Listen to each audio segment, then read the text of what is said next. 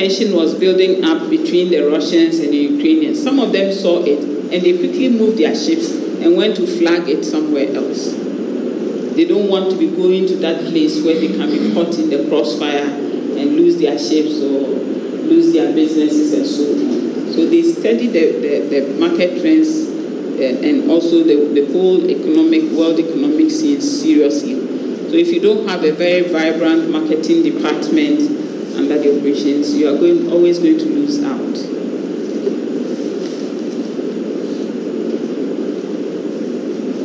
The traffic and the market development is concerned with how to deploy one's resources. As I just explained, they always make sure that they study the market to see how trends are moving. And if they think that some places are not viable, they quickly pull out. So you see that there will be some areas, a certain ship or a certain liner, a company was calling there. Now they don't come there anymore because they see that it's not viable. They come there, they get some few tons to pick, and then they go back almost half empty.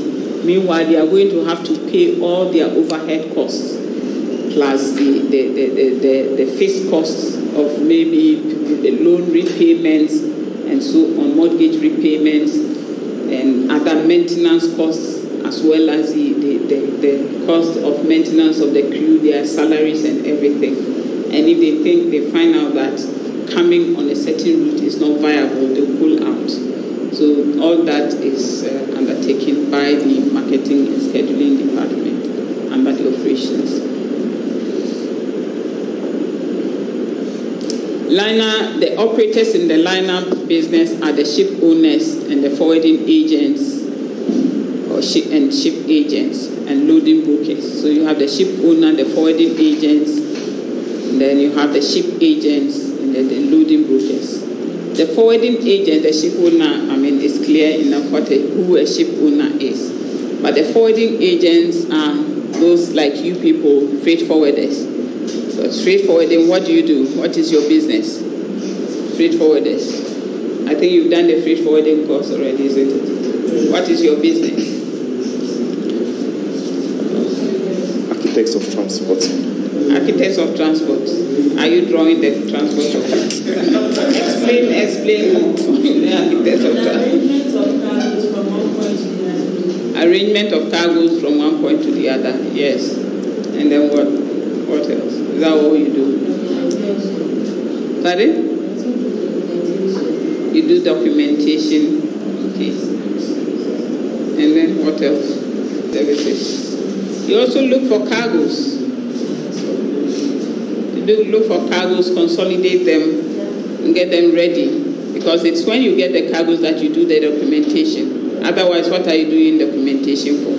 So it is your duty to try to canvass for the cargoes, and then when you do them, you consolidate them, prepare the documents, the insurance and everything, and then forward them. So they form 75% of the cargo liner supply. They are the people who get cargoes for the shipping lines, freight forwarders, okay. And then the ship agents are different from the forwarding agents. How do you perceive that? How do you understand that? Who is a ship agent as against a forwarding agent? Anybody to try? Yes. I think a ship agents only work for the ship owners, not the freight forwarders operate on behalf of their clients. The cargoes. Yes, the ship agents are those ones who, when the ship is coming, for example, they will go for the berthing meeting and then put forward their ships as ships that should come into the port. So they would obtain the permission to bring the ship into the port. When the ship is in the port, they are the people who arrange the various services that the ship needs. Somebody needs to go home, they would arrange the movement of the person from the ship to the airport and back home.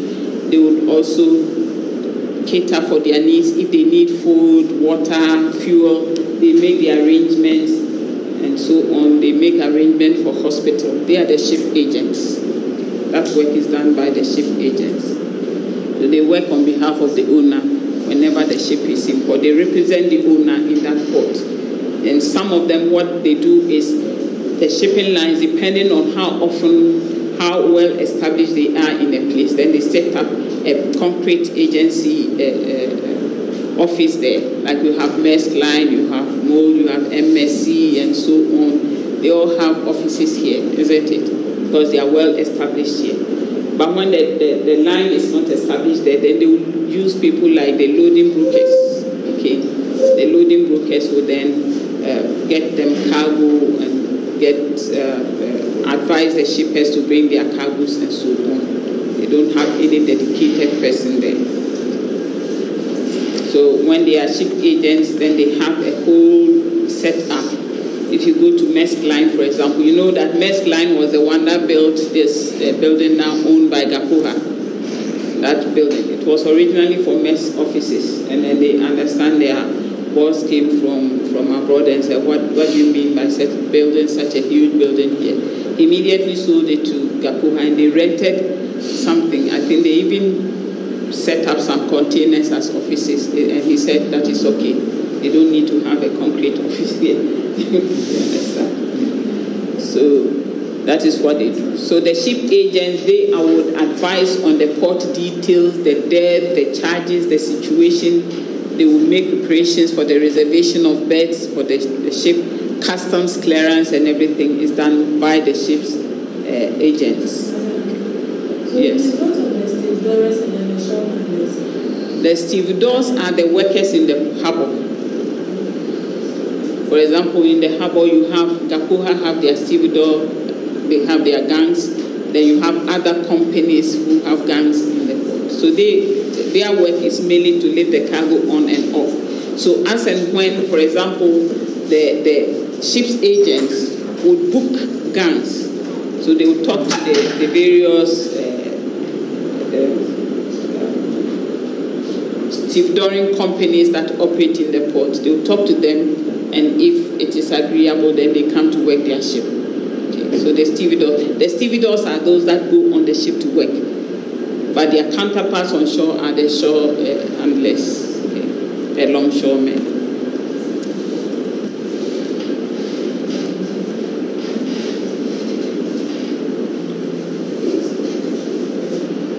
So we're finished with that explanation for the liners, right?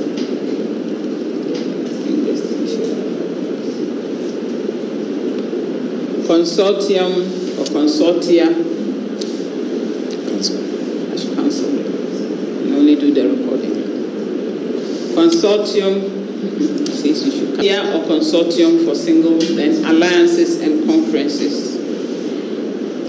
During the course of the progress of shipping, it came to a point where some shipping lines who plied particular routes realized that some of their counterparts were hitting below the belt when it came to pricing. They were always undercutting them.